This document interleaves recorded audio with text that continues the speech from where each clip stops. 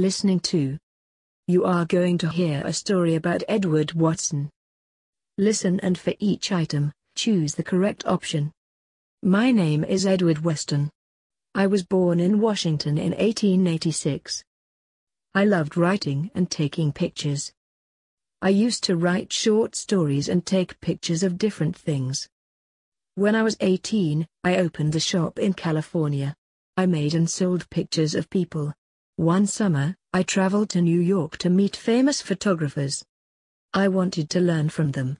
I only met Alfred. He helped me a lot. He advised me to go to Mexico.